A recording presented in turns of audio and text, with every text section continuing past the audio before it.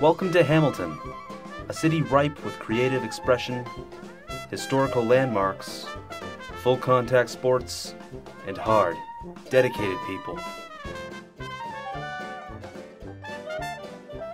This is Hammertown Tales.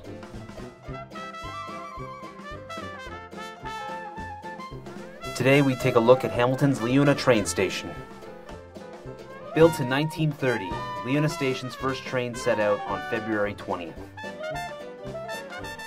Its official opening was held 1 year later, on May 27, 1931, and was attended by Canada's Governor-General.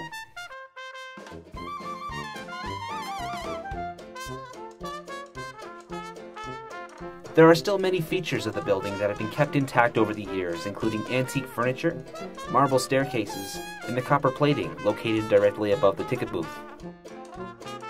The station sat abandoned for several years until the late 1990s, when a skew of movie developers offered the Canadian National Railway millions of dollars to renovate the building for shooting purposes. Movies including X-Men.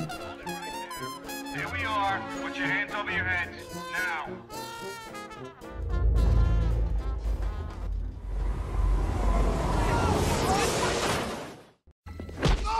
And A Long Kiss Goodnight, which cost over $95 million to produce. Just a minute. Once the pinnacle of industrial travel, now a historical monarch rich with beautiful designs and used mainly for special events including weddings and conferences. So come on by Liuna Station for your next gathering, and don't forget to grab an espresso.